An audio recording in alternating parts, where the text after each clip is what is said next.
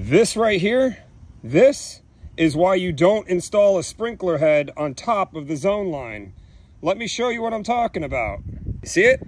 Little crack right there?